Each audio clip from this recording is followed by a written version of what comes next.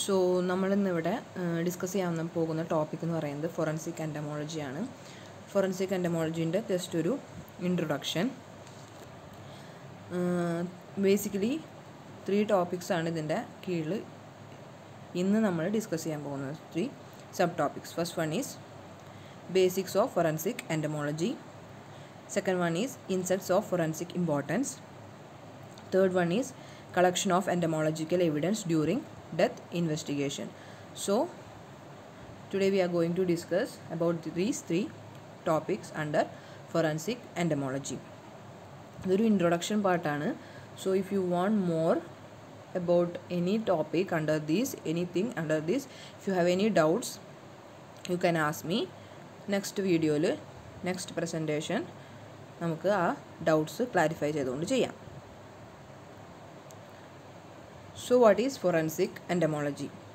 Forensic science എന്താണെന്ന് നമുക്ക് എല്ലാവർക്കും അറിയാം. ബിഫോർ ദാറ്റ് ഒരു കാര്യം പറയാനുണ്ട്. ഞാൻ ഇതിൽ ടൈപ്പ് ചെയ്യാത്ത ലൈക്ക് സ്ലൈഡിലില്ലാത്ത പലതും എക്സ്ട്രാ ആഡ് ചെയ്യുന്നുണ്ട്. So you have to not it down. Forensic science എന്താ? ഫോറൻസിക് സയൻസ് എന്ന് വെച്ചിട്ടുണ്ടെങ്കിൽ നമുക്ക് എല്ലാവർക്കും അറിയാം, സയൻസിൻ്റെ ബേസിക് നോളജസ്, സയൻസിൻ്റെ knowledge V R applying to law അല്ലേ? അതാണ് ഫോറൻസിക് സയൻസ്. ഫോറൻസിക് സയൻസിൽ ഒരുപാട് ബ്രാഞ്ചസ് ഉണ്ടെന്ന് നമ്മൾ പഠിച്ചിട്ടുണ്ട്. Like forensic anthropology, forensic ഓഡോntology, forensic medicine, computer forensic documentation, forensic physics, forensic chemistry, forensic engineering, അങ്ങനെ ഒരുപാട് ബ്രാഞ്ചസ് എന്തിലുണ്ട്? ഫോറൻസിക് സയൻസിലുണ്ട്. അതുപോലെ like vice forensic entomology is also A branch of forensic science. Entomology എന്താണ്? Entomology എന്ന് വെച്ചിട്ടുണ്ടെങ്കിൽ study of insects. അപ്പോൾ forensic entomology എന്താണ്? Study of insects. അതായത് ഇൻസെക്ട്സിൻ്റെ സ്റ്റഡീനെ നമ്മൾ എന്തിലേക്ക് അപ്ലൈ ചെയ്യുകയാണ്? ലീഗൽ ഇഷ്യൂസ് സോൾവ് ചെയ്യാൻ വേണ്ടിയിട്ട്, അല്ലെങ്കിൽ ഒരു ലോ ക്രിമിനൽ ഇൻവെസ്റ്റിഗേഷന് വേണ്ടിയിട്ടെല്ലാം നമ്മൾ യൂസ് ചെയ്യുന്നതാണ് എന്ത്? ഫോറൻസിക് എൻറ്റമോളജി എന്ന് പറയുന്നത്. So forensic entomology is A major field of forensic science that primarily deals with the determination of time, place and mode of death from application of the study of insects and other arthropods to legal issues. ഇനി so one more time, forensic entomology എന്താണ്? Application of study of insects to legal issues. ഷോർട്ടായിട്ട് പറയുകയാണെങ്കിൽ application of study of insects to legal issues. Entomology is study of insects, മറക്കരുത്. ഇങ്ങനൊരു ചിത്രം, ഇതിപ്പോൾ ഒരു human ബീയിൻ്റെ പിക്ചറാണല്ലേ, dead ബോഡിയാണ്. പക്ഷേ നമ്മൾ റോഡിലൂടെ പോകുമ്പോഴും വഴിയോരത്തും ഒക്കെ മിക്കവാറും കാണുന്ന കാഴ്ചയായിരിക്കും ഒരു കാക്ക ചത്ത് കിടക്കുന്നത്, പട്ടി ചത്ത് കിടക്കുന്നത് ഒക്കെ അല്ലേ? അതിന് മേലെ നിറച്ച് ഇൻസെക്ട്സും ഉണ്ടായിരിക്കും.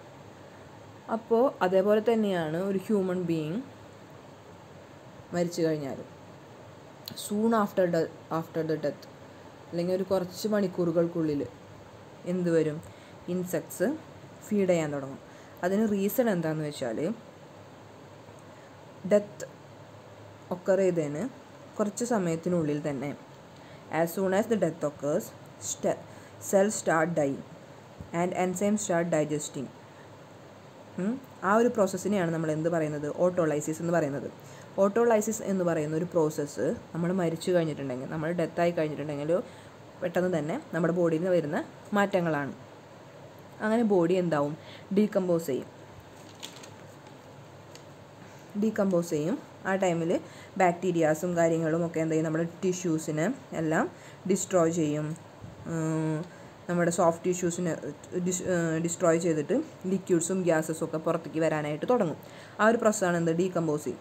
ഈ പുറത്തേക്ക് വരുന്ന ഗ്യാസുകൾ ഏതൊക്കെയാണ്? Gases like hydrogen sulphide, carbon dye oxide, methane, ammonia, sulphur dye oxide, hydrogen എന്നീ ഗ്യാസുകളാണ് ബോഡി ഡീകമ്പോസ് ചെയ്യുന്ന സമയത്ത് പുറത്തേക്ക് വരുന്നത്. പിന്നെ വൊളാറ്റൈൽ മോളിക്യൂൾസ് ഈ ഡീകമ്പോസിങ് ബോഡിയിൽ നിന്ന് എസ്കേപ്പ് ചെയ്യാനായിട്ട് തുടങ്ങും. ഈ ചെയ്യുന്ന വോളാറ്റൈൽ മോളിക്യൂൾസ്, ഈ വോളാറ്റൈൽ മോളിക്യൂൾസിനെ പറയുന്ന പേരാണ് എപ്പിന്യൂമോൺസ്.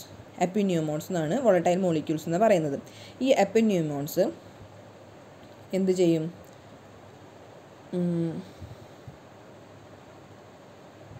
എസ്കേപ്പ് ചെയ്യുന്ന സമയത്ത് അതിൻ്റെ സ്മെല്ല് ആരെ അട്രാക്റ്റ് ചെയ്യും? ഇൻസെക്ട്സിനെ അട്രാക്റ്റ് ചെയ്യുകയും ഇൻസെക്ട്സ് വന്നിട്ട് ബോഡിയിൽ ഫീഡ് ചെയ്യാൻ വരികയും ചെയ്യും, ഡെഡ് ബോഡിയിൽ. ക്രാഗ് എന്ന് പറഞ്ഞൊരു സയൻറ്റിസ്റ്റാണ് 1950 അദ്ദേഹത്തിൻ്റെ ഒരു സ്റ്റഡിയിലാണ് ഇതിനെക്കുറിച്ച് ഡിസ്കസ് ചെയ്തിട്ടുള്ളത്. ഈ വൊളാറ്റൈൽ മോളിക്യൂൾസ് ഓരോ സ്റ്റേജിലും, ഡികമ്പോസിഷൻ്റെ ഓരോ സ്റ്റേജിലും റിലീസ് ചെയ്യുന്ന വൊളാറ്റൈൽ മോളിക്യൂൾസാണ് എന്ത് ചെയ്യുന്നത്? ഇൻസെക്ട്സിൻ്റെ ബിഹേവിയറിനെ മോഡിഫൈ ചെയ്യുന്നത്. അതായത് നമ്മൾ പറഞ്ഞു ഒരുപാട് gases പുറന്തള്ളപ്പെടുന്നുണ്ട്, like H2S, sulphur, carbon dye oxide, ഇതൊക്കെ. ഇതിൽ ഒരു എക്സാമ്പിളായിട്ട് പറയുകയാണെങ്കിൽ സൾഫർ, പ്യൂട്രേറ്റീവ് സൾഫർ ബേസ്ഡ് കോമ്പൗണ്ട്സ് ആണ് എന്തിന് റെസ്പോൺസിബിൾ ആയിട്ടുള്ളത്? ഫ്ലൈസ്, ഇനീഷ്യൽ സ്റ്റേജിൽ ഫ്ലൈസിനെ അട്രാക്റ്റ് ചെയ്യാനായിട്ട് റീസൺ എന്ത്? സൾഫർ കോമ്പൗണ്ട്സ് ആണ് ഫ്ലൈസിനെ അട്രാക്റ്റ് ചെയ്യുന്നത്. അതേപോലെ തന്നെ അമോണിയം റിച്ച് കോമ്പൗണ്ട്സ് ആണ് egg laying or ഓവിപ്പോസിഷൻ, egg laying ഫ്ലൈസിനെ എന്ത് ചെയ്യുന്നത്? അട്രാക്റ്റ് ചെയ്യുന്നത്. അപ്പോൾ ഇതേപോലെ ഈ വൊളാറ്റൈൽ മോളിക്യൂൾസ് എസ്കേപ്പ് ചെയ്യുന്നത് കൊണ്ടും അവരെ ഫ്ലൈസ് അട്രാക്റ്റ് ചെയ്യുന്നതുകൊണ്ടാണ് എന്ത് വരുന്നത്? ഈ ഇൻസെക്ട്സ് ബോഡിയിൽ വന്ന് ഫീഡ് ചെയ്യുന്നത്. അപ്പോൾ ഇതാണ് ഈ ഇൻസെക്ട്സ് ഫീഡ് ചെയ്യുന്നത് കൊണ്ട്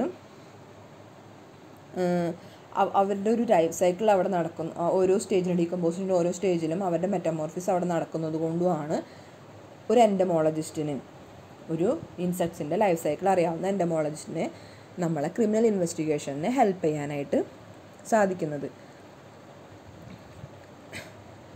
so what is the role of forensic എൻറ്റമോളജിസ്റ്റ്? Next slide അതാണ് role of forensic എൻറ്റമോളജിസ്റ്റ്.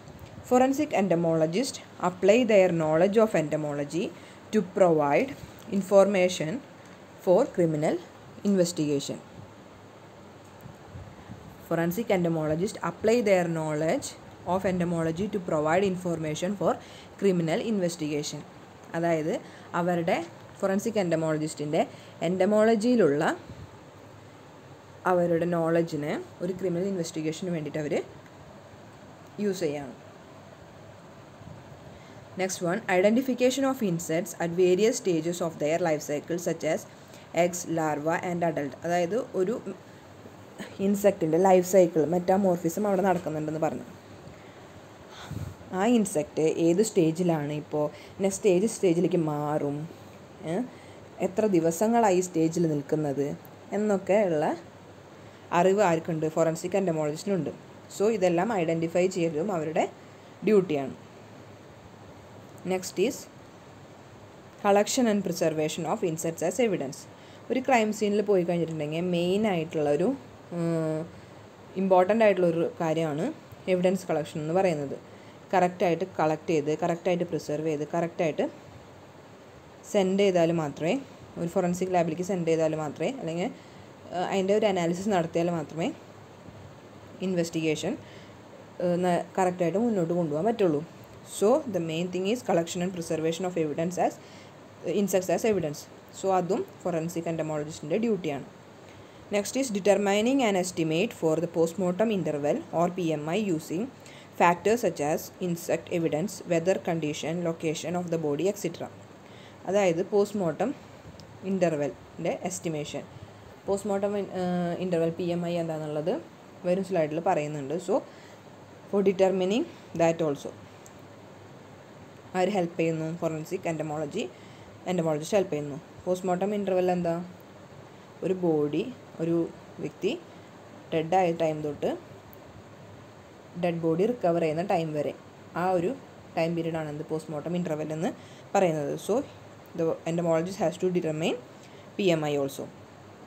Next is testifying in court. Expert evidence കോർട്ടിൽ കൊടുക്കുന്നത് അത് ആരുടെ കടമയാണ്? ഒരു എക്സ്പേർട്ടിൻ്റെ കടമയാണ്. So forensic എൻറ്റമോളജിസ്റ്റ് expert in entomology, so he can testify in court as expert evidence witness. So next one is divisions of forensic entomology. Divisions of forensic entomology le 3 subdivisions aanu varunathu. First one is urban, second one is stored product, third one is medico-legal entomology. ഇതിൽ മെയിനായിട്ട് what we are concerning is about medico-legal entomology. First one ഒന്നും കൂടെ പറയാം. Urban, it concerns with litigations arising from bed bugs and termites affecting man-made structures and other aspects of human environment. അതായത് എന്തെങ്കിലും ചെതൽ അരിക്കുക അങ്ങനത്തെ problems ഒക്കെ ഉണ്ടാവുമല്ലോ. ചെറിയ ചെറിയ സിവിൽ കേസുകളിലാണെന്ന് വരുന്നത്. ഒരു ലാൻഡ് ലോഡും ഒരു ടെനൻറ്റും, ഇപ്പോൾ ഒരാൾ വാടകയ്ക്ക് താമസിക്കുകയാണ്, അല്ലെങ്കിൽ അങ്ങനെ എന്തെങ്കിലും ഉണ്ടെങ്കിൽ അയാളുടെ സാധനങ്ങൾ ഏതെങ്കിലും അരിച്ച് കേടായി പോവുക, ചെതലരിച്ച് കേടായി പോവുക, അങ്ങനത്തെ പ്രോബ്ലംസൊക്കെ വരില്ലേ. അങ്ങനെ വരുന്ന ചെറിയ ചെറിയ സിവിൽ കേസുകളാണ് എന്ത് അർബനിൽ വരുന്നത്. Because of insects only some litigations arising from these insects affecting man-made structures. Next one is stored product. It covers the litigation arising from grains and other food contamination by insects. അതായത് എന്തെങ്കിലും ഗ്രെയിൻസോ ഫുഡ്സോ അതൊക്കെ contaminate ആവുക because of insects. അങ്ങനെ വരുന്ന കേസുകളാണ് എന്ത് stored product വരുന്നത്. And the next one is medico-legal entomology. It is also referred as forensic medical entomology or medico-criminal entomology. അതിൽ ഞാൻ മെൻഷൻ ചെയ്തിട്ടില്ല, but you have to not it down. Forensic medical entomology, medico-legal entomology is also known as forensic medical entomology. Second one is medico-criminal entomology. So this is the important one, and നമ്മൾ ഇനി discuss ചെയ്യാൻ പോകുന്നതും medico-legal entomology കുറിച്ചാണ്. It is the analysis of necrophagous insects to gain insight into time of death. അതായത് നെക്രോഫാഗസ് insects എന്ന് വെച്ചിട്ടുണ്ടെങ്കിൽ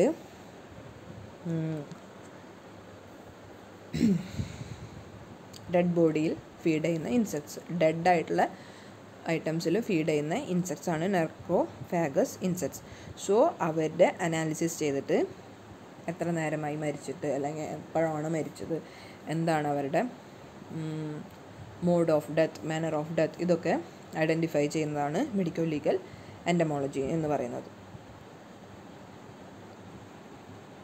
so അതിൻ്റെ എന്തിനൊക്കെയാണ് help ചെയ്യുന്നതെന്ന്, it helps in determining postmortem interval. നമ്മൾ നേരത്തെ പറഞ്ഞു പി എം ഐ ഐഡൻറ്റിഫൈ ചെയ്യാനായിട്ട് മെഡിക്കോ-ലീഗൽ entomology-യാണ് ഹെൽപ്പ് ചെയ്യുന്നത്. മൂവ്മെൻറ്റ് ഓഫ് കോപ്സ്, ഡെഡ് ബോഡീനെ തിരിച്ചു കിടത്തിയിട്ടുണ്ടോ മറിച്ച് കിടത്തിയിട്ടുണ്ടോ അങ്ങനെ അതിൻ്റെ movement. Determining scene of death, ഏത് ഏരിയയിലാണ്, ജോഗ്രഫിക്കൽ ഏരിയയിലാണ് ഡെത്ത് നടന്നിട്ടുള്ളത് എന്ന് അറിയാനായിട്ട്. Proofs of disprove, suspect, witness or കൊറോബറേറ്റിംഗ് statements regarding death. സസ്പെക്ട്സിനെ narrow down ചെയ്യാനും വിറ്റ്നസ് പറയുന്ന സ്റ്റേറ്റ്മെൻറ്റ് കറക്റ്റാണോ അല്ലയോ എന്ന് identify ചെയ്യാനെല്ലാം medico-legal entomology and the analysis of നെക്രോഫാഗസ് insects help ചെയ്യുന്നുണ്ട്. Next is history of forensic entomology.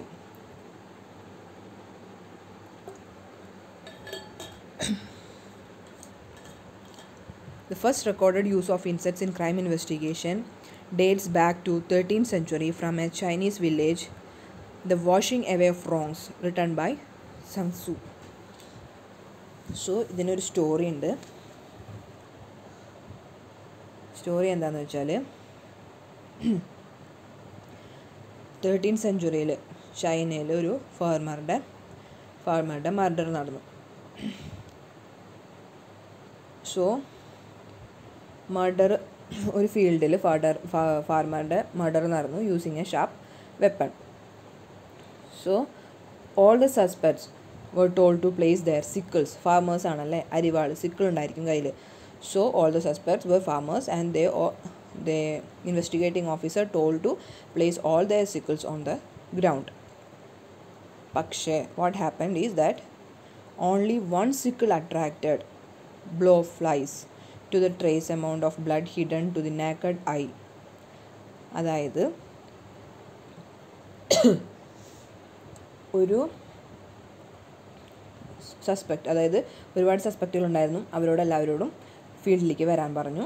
അവരെല്ലാവരും ഫീൽഡിലേക്ക് അവരവരുടെ അരിവാളുമായിട്ട് എത്തി. അരിവാൾ എല്ലാവരോടും ഒരു സ്ഥലത്ത് പ്ലേസ് ചെയ്യാൻ പറഞ്ഞു. അവരതെല്ലാം പ്ലേസ് ചെയ്തപ്പോൾ ഉണ്ടായ സംഭവം എന്താണെന്ന് വെച്ചാൽ ബ്ലോഫ്ലൈസ് എന്ന് വെച്ചിട്ടുണ്ടെങ്കിൽ ഇൻസെക്റ്റ്, ഡെഡ് ബോഡിയിൽ ഫീഡ് ചെയ്യുന്ന ഒരു ഇൻസെക്റ്റാണ്.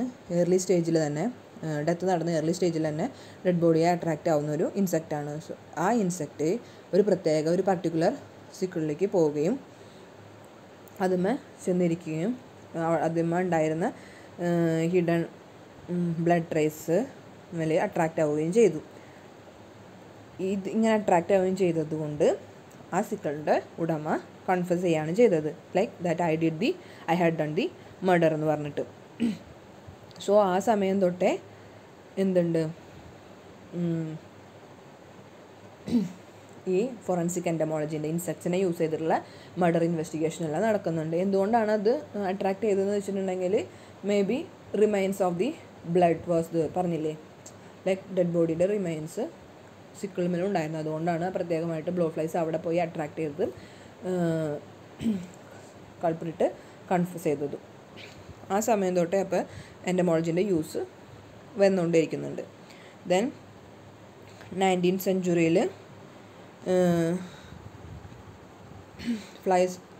it was noted that flies were attracted by corpse at a very early stage of decomposition. Then first application വന്നത് in French courtroom 1850. Kramer described the opportunities and problems associated with using Itzens for estimation of PMI. Postmortem intervalൻ്റെ estimation first പറഞ്ഞത് Kramer എന്ന് പറഞ്ഞ ഒരു അദ്ദേഹമാണ് in French കോർട്ടിൽ. Then 21st century ആയപ്പോഴത്തേക്കും forensic entomology came to be accepted as an important forensic tool in many countries. Bernard Greenberg is sometimes regarded as the father of modern entomology. അത് entomology ആണ്, it's not toxicology.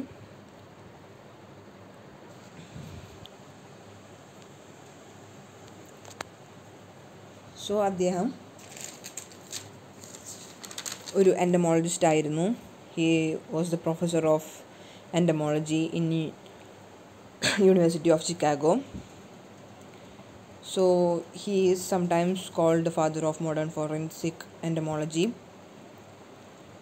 He studied on ബ്ലോഫ്ലൈസ്, മെഗോഡ്സ്, development stage of their larvae, അതിനെക്കുറിച്ചെല്ലാം study നടത്തുകയും ഒരുപാട് പബ്ലിക്കേഷൻസും പേപ്പേഴ്സും എല്ലാം publish ചെയ്യുകയും ചെയ്യുന്നൊരു വ്യക്തിയാണ്. But he died due to cancer. So ഇദ്ദേഹമാണ്, it's not modern toxicology, it's modern entomology. It's correction, sorry. Then ecology of decomposition. Ecology of decomposition വെച്ചിട്ടുണ്ടെങ്കിൽ ഒരുപാട് insects decomposing സ്റ്റേജിൽ ഡെഡ് ബോഡിയിൽ വരും. സോ മെയിൻലി 4 types ഓഫ് സ്പീഷീസിനെയാണ് നമുക്കവിടെ കാണാൻ പറ്റുന്നത്. First one is നെക്രോഫേഗസ്. നെക്രോഫേഗസ് are the first species feeding on corps tissue. നെക്രോഫേഗസ് നേരത്തെ പറഞ്ഞു, നെക്രോ എന്താ dead. So includes true flies and beetles. Next one is our feed ചെയ്യുന്നത് ഡെഡ് ബോഡീനെയാണ്. നോട്ട് ചെയ്യേണ്ട point means നെക്രോഫേഗസ് feed on the corps tissue, അതായത് dead ബോഡീൻ്റെ tissue. Next is omnivores. Species such as ants, wasps and some beetles that feed on the corpse and associated maggots. Large population of omnivores may slow the rate of corpse decomposition by reducing population of necrophagous species. അതായത് ഈ നെക്രോഫാഗസിനെ eat ചെയ്യുന്ന കുറച്ച് സ്പീഷീസാണ് എന്ത്, omnivores. ഈ omnivores കോപ്സുമലും feed ചെയ്യും, അതായത് dead ബോഡീനെയും feed ചെയ്യും. Dead ബോഡീനെ associate ചെയ്ത് വരുന്ന ബാക്കി സ്പീഷീസ് ഉണ്ടായിരിക്കും, നെക്രോഫാഗസ്, അവരുടെ മെക്കോട്സിനെയും ഫീഡ് ചെയ്യും. So large number of omnivores ഉണ്ടെന്നുണ്ടെങ്കിൽ it slows down the rate of corps decomposition, because കോപ്സിന് decompose ചെയ്യാൻ മെയിനായിട്ട് ഹെൽപ്പ് ചെയ്യുന്നത് നെക്രോഫാഗസ് ആണ്. സോ സ്ലോസ് ഡൗൺ ചെയ്യുന്നത്. നെക്രോഫാഗസ് feeds on the corpse tissue. Omnivores feeds on corpse and associated maggots. Next one is parasites and predators. Beetles, true flies and wasps that parasites immature flies. അതായത് ഇവർ കോപ്സും ഇരിക്കുന്ന dead ബോഡിയിൽ ഇരിക്കുന്ന ചെറിയ ചെറിയ ഫ്ലൈസിനെയും അവരൊക്കെ depend ചെയ്ത് ജീവിക്കുന്ന പാരസൈറ്റ്സ് ആണ്. ഇൻസിഡൻറ്റൽസ് എന്ന് പറയുന്നത് സ്പൈഡേഴ്സ്, മൈറ്റ്സ് എല്ലാം ഉണ്ടായിരിക്കും, സെൻറ്റിപേഡ്സ്, അതൊക്കെ അവരുടെ ഹാബിറ്റേറ്റിൻ്റെ ഒരു എക്സ്റ്റൻഷനായിട്ട് കോപ്സിനെ യൂസ് ചെയ്യുന്നു. അതാണ് ഇൻസിഡൻറ്റൽസ് എന്ന് പറയുന്നത്. So mainly 4 types: നെക്രോഫാഗ്സ്, omnivores, parasites and predators, incidentals. Then the dead body goes through constant changes, allowing investigator to estimate how long that person has been dead. 5 സ്റ്റേജിലൂടെയാണ്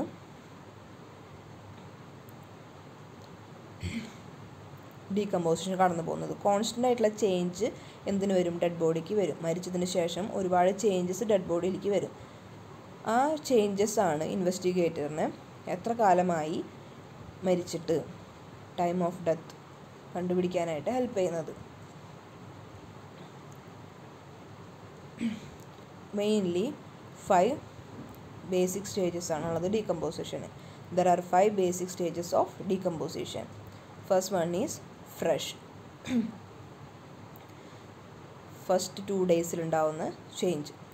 second one is putrefaction. This is also called as bloated stage, and from day 2 to day 7 it occurs. Then fermentation. It's also called as decay stage, and from day 5 to day 13 fermentation will be there. Then post decay stage, from day 10 to day 23. Skeletonization, day 18 to many days, more than 90. So every stage attracts different kind of organism that will feed off the body and recycle the matter. Wait.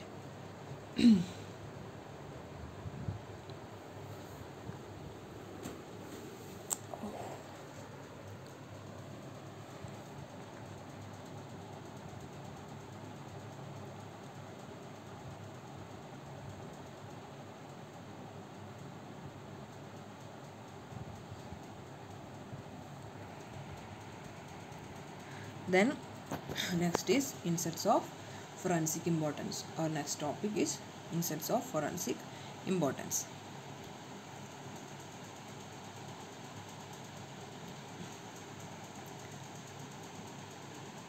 First one is flies, and it comes under the order Diptera. Flies are often first on the scene. They prefer a moist corpse for maggots to feed on, as such a corpse is easier for them to chew.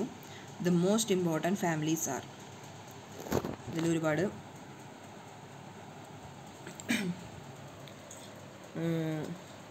Flies ഉണ്ട്. അതായത് മെയിനായിട്ട് first ഒരു dead ബോഡിയുടെ attract ചെയ്യുന്നത് flies ആണ്. First വരുന്നത് flies ആണ് dead ബോഡിയിലേക്ക്.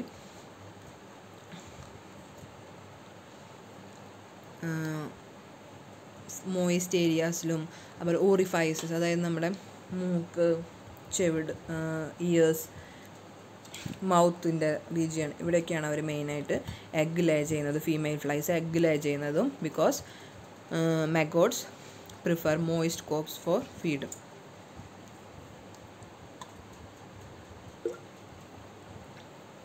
Moist ഏരിയാസിലേക്കും പിന്നെ സോഫ്റ്റ് കടിച്ചിറങ്ങാൻ ബുദ്ധിമുട്ട് ഉണ്ടായിരിക്കത്തില്ല അവർക്ക്. അതുകൊണ്ടാണ് ഓറിഫൈസസിൻ്റെ അവിടെ എഗ് ലേ ചെയ്യുന്നതും. So mainly blow flies, flush flies, house flies, cheese flies, coffin flies, lesser corps flies, lesser house flies, black scavenger flies, sun flies, black soldier flies, ഇതുപോലെ ഒരുപാട് ഫ്ലൈസാണ് ഫസ്റ്റായിട്ട് കോപ്സിലേക്ക് ഫസ്റ്റായിട്ട് സീനിലേക്ക് കടന്നു വരുന്നത്. So first to arrive is blow fly. This is flesh fly. Sorry, I forgot to write the name. First one is blow fly. Next, flesh fly. Then comes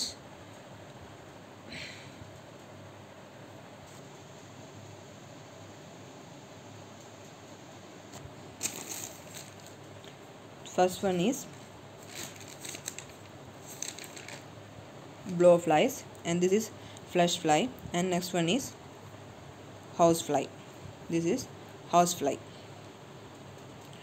Then within a hour to dry decay, അതായത് ഒരു മണിക്കൂറിന് തൊട്ട് സ്കെൽട്ടനൈസേഷൻ്റെ ആ ഒരു time വരെ raw ബീറ്റിൽ വരും, സെക്ടോൺ ബീറ്റിൽ, ഡേംസ്റ്റിഡ് ബീറ്റിൽ, hide ബീറ്റിലാണ് ലാസ്റ്റായിട്ട് ഏകദേശം ലാസ്റ്റ് ഡ്രൈ ഡീക്കേ ടൈമിൽ വരുന്നത്.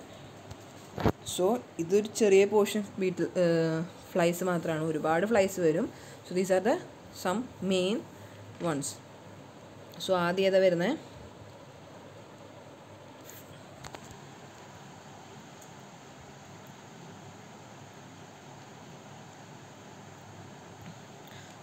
So first one to arrive is blow fly, then flesh fly, then comes house fly, then within an hour to dry decay time raw beetle, secton beetle, dermstid beetle, hide beetle.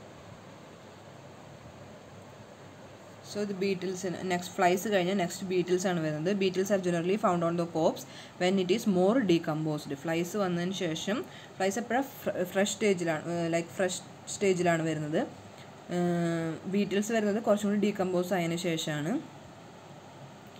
ഒരു dryer കണ്ടീഷനിലാണ് ഇരിക്കുന്നതെങ്കിൽ the Beatles can be replaced by moth flies. So raw ബീറ്റിൽസിനെ കുറിച്ച് കൊടുത്തിട്ടുണ്ട്. സ്റ്റെഫിലിനിഡേ ആണ് അവരുടെ family, അതിനെക്കുറിച്ച് read ചെയ്യാം. ഹിസ്റ്റർ Beatles another type of ബീറ്റിലാണ്.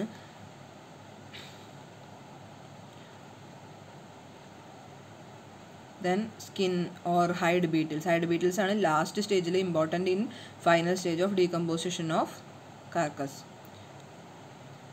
Last ഒരു left over bond, dried skin ഇതിനൊക്കെ feed ചെയ്യുന്നതാണ് ഹൈഡ് ബീറ്റിൽ എന്ന് പറയുന്നത്. അത് സ്കെൽട്ടനൈസിൻ്റെ ടൈമിൽ വരുന്നതാണ് ഹൈഡ് ബീറ്റിൽ എന്ന് പറയുന്നത്. നെക്സ്റ്റ് ഈസ് മൈറ്റ്സ്, ചെറിയ ചെറിയ കീടങ്ങൾ, പ്രാണികൾ. ഇത് ഏർലി സ്റ്റേജിൽ വരുന്നതാണ്. Mites are common in the early stage of decomposition. Some mites feed on dry skin in the later stage of decomposition. Then moths.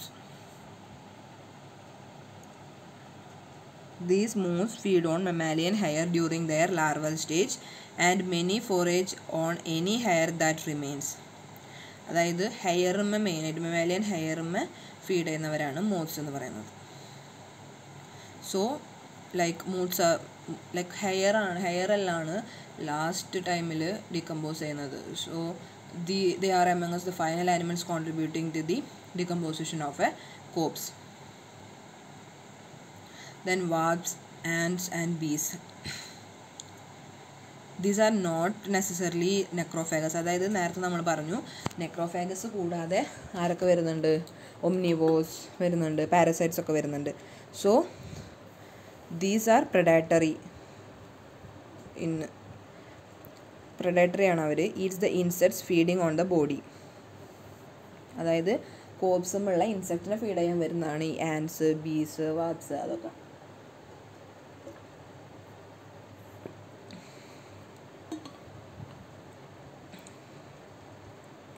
ചില ടൈമിൽ this may cos problems four murder case in which the larval flies are used to estimate the postmortem interval, since eggs and larvae on the body may have been consumed prior to the arrival of the scene of investigators.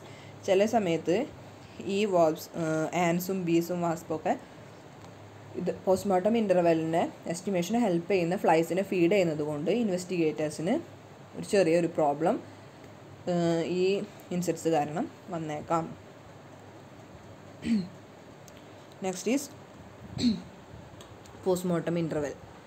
Postmortem interval എന്ന് പറയുന്നത് time elapsed since death, that refers to the time between the death and the discovery of the corpse. നേരത്തെ ഞാൻ പറഞ്ഞു, it is the time between the death and the discovery of the corpse. The estimated age of an immature insect that has fed on a body provide a minimum BMI because of springs are not deposited on a live host.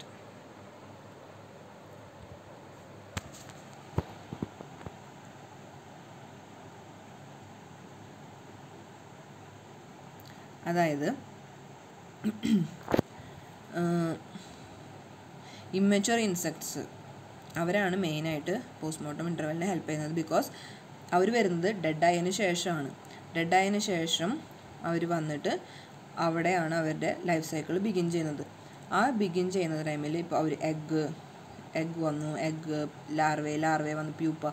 So ആ ഒരു life cycle കണ്ടുപിടിക്കാൻ easy ആയതുകൊണ്ട് postmortem ഇൻ്റർവെല്ലിനെ help ചെയ്യുന്ന മെയിനായിട്ടുള്ളത് immature insects ആണ്.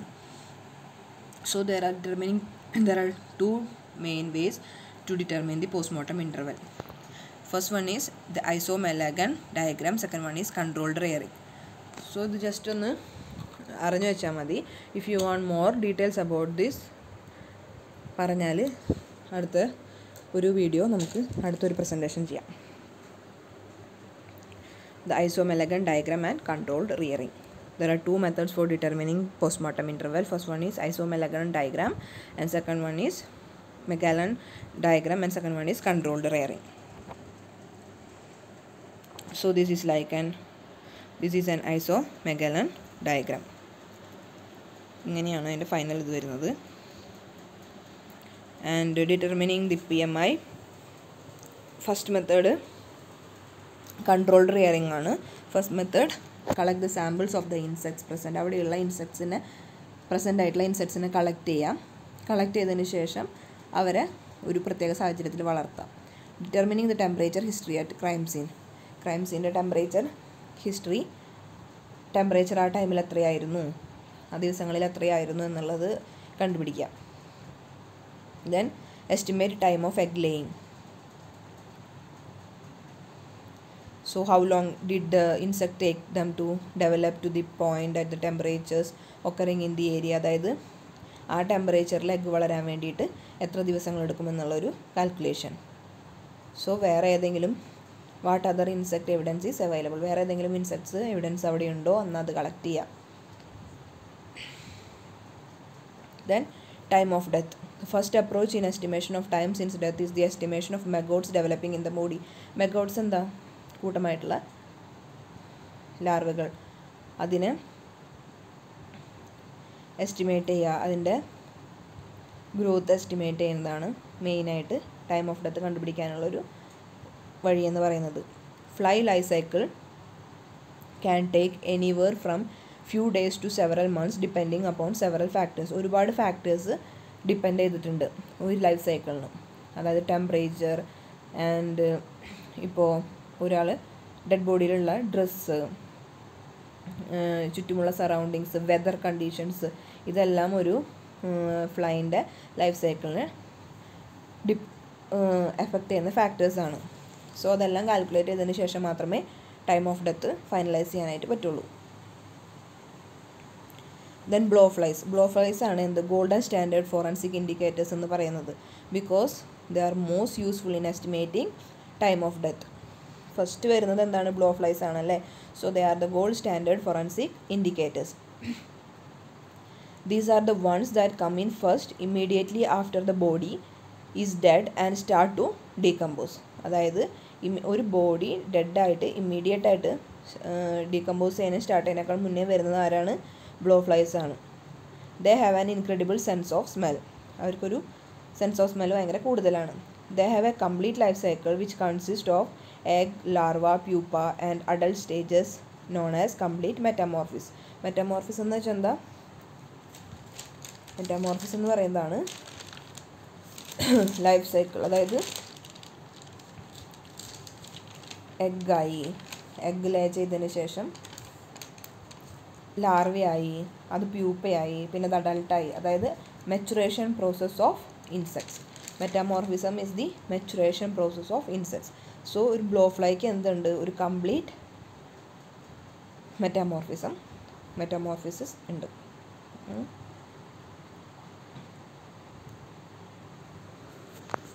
So ഒരു life cycle, blow ഫ്ലൈൻ്റെ life സൈക്കിളാണ് ഇവിടെ പറയുന്നത്. ഞാൻ check the next slide also.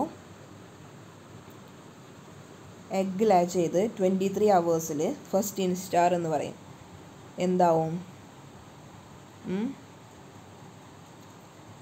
Adult flies. First ഇൻസ്റ്റാറിൽ adult flies Leh eggs on the carcass especially at wound areas or around the openings in the body surface such as nose, eyes, ears, anus, etc.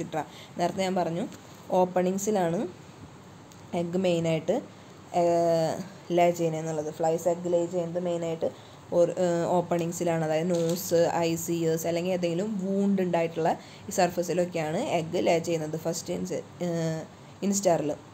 Second ഇൻസ്റ്റാറിൽ egg hatch in to larva. Second ഇൻസ്റ്റാറിൽ എന്താ ഉണ്ടായത്? ഈ egg ലാർവയായി. First ഇൻസ്റ്റാറിൽ egg ലേ ചെയ്തു. Second ഇൻസ്റ്റാറിൽ അതെന്തായി? ലാർവയായി. ലാർവയായതിനു ശേഷം within 12 to 24 hours അത് ലാർവയാവും. Then 20 to 23 hours അത് ലാർവയായി. അടുത്തതെന്തുണ്ടായി? Third ഇൻസ്റ്റാറിൽ larvae continues to grow by feeding on കോബ്സ് and mould as they pass through the various instar stages. Larva എന്ത് ചെയ്തു? ഗ്രോ ചെയ്യാൻ തുടങ്ങി.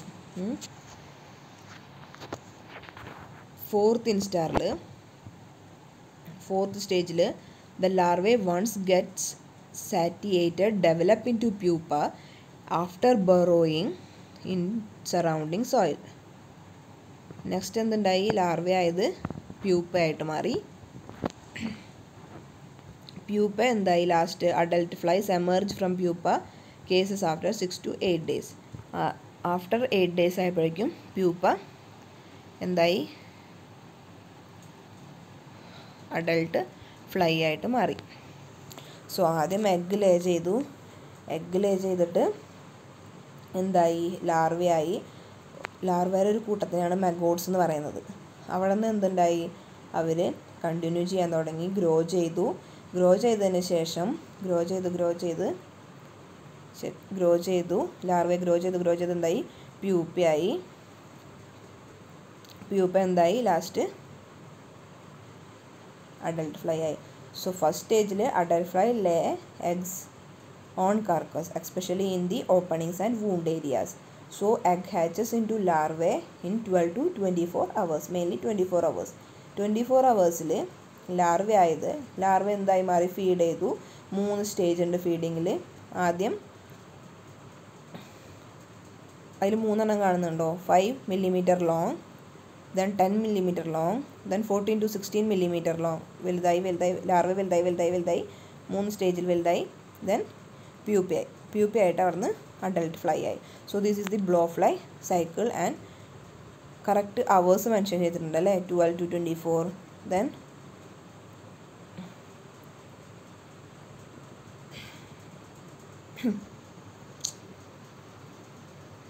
6 to 8 days നോർമൽ ഫ്ലൈ ആയിട്ട് മാറാണ് ചെയ്യുന്നത്.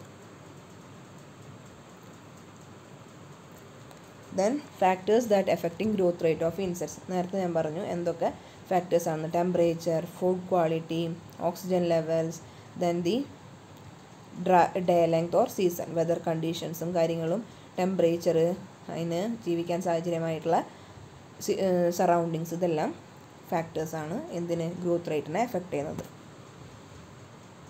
Then last topic is collection of entomological evidence during death investigation. അതായത് മെയിനായിട്ട് നമ്മളൊരു crime സീനിൽ പോയി കഴിഞ്ഞിട്ടുണ്ടെന്നുണ്ടെങ്കിൽ it's very important to collect the evidence without any contamination and preserve the evidence without any decaying or destruction. അപ്പോൾ how to collect the entomological evidence. So equipments and tools for evidence collection at crime scene. Just tools ഒക്കെയാണ് പറയുന്നത്, എല്ലാവർക്കും അറിയാം അല്ലേ. Fine paint brush for collecting eggs, spoons for collecting maggots,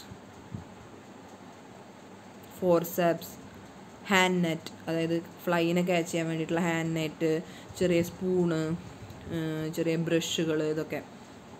പിന്നെ അത്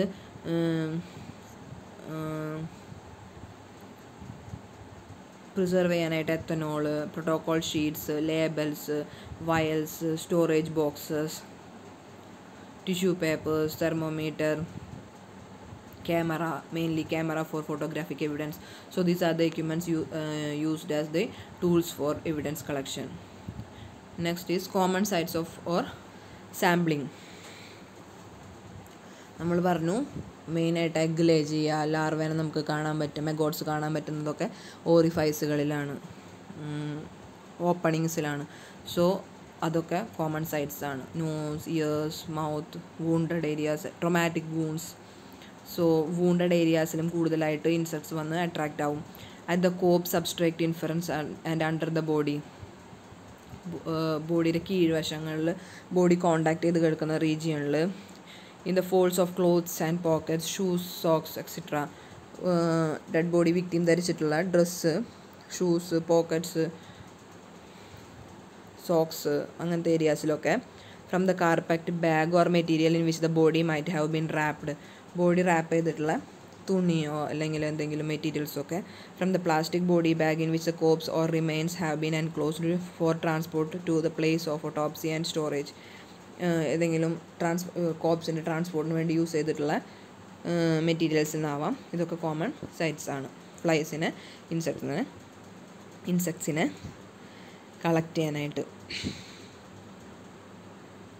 next is collecting and preserving evidence. How to collect the preserved evidence.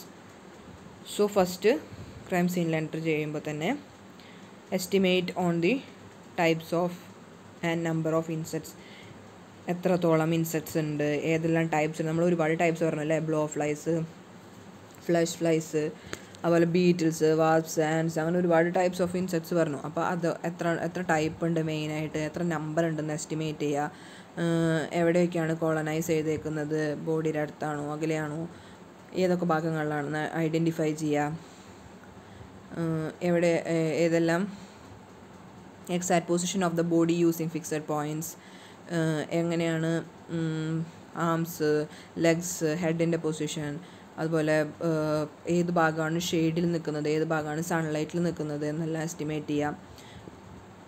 Then eggs എവിടെയാണ്, larva എവിടെയാണ്, pupa എവിടെയാണെന്നുള്ള locations കണ്ടുപിടിക്കുക.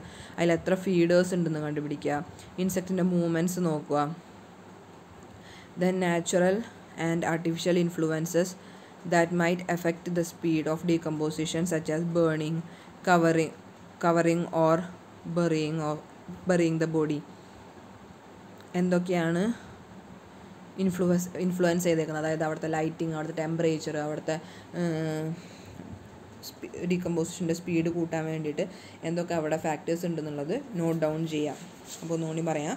Estimate on the types and number of insects, key insect colonization on and near the body, exact position of the body using fixed points, placement of the arms and legs, the position of the head, parts of the body in the shade and in the sunlight, location of eggs, larvae and pupae on the body, list of feeders, insect movements, natural and artificial influences that might affect the speed of decomposition, such as burning, covering or burying the body. അത് 8ാമത്തെ point അല്ല, 7ാമത്തെ പോയിൻ്റാണ്. ചില typing mistakes.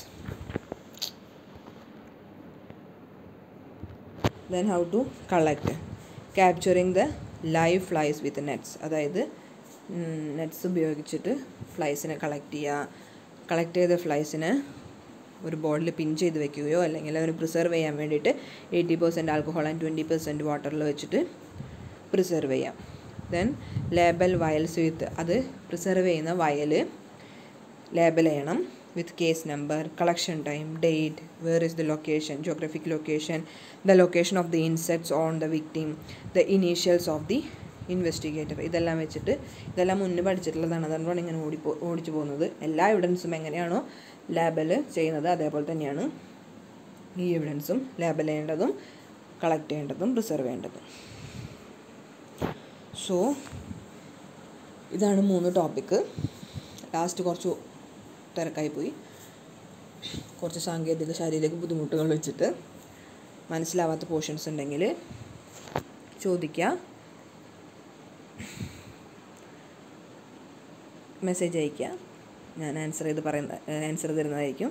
അല്ലെങ്കിൽ വിത്ത് presentation വേറൊരു video അല്ലെങ്കിൽ presentation ചെയ്യാം.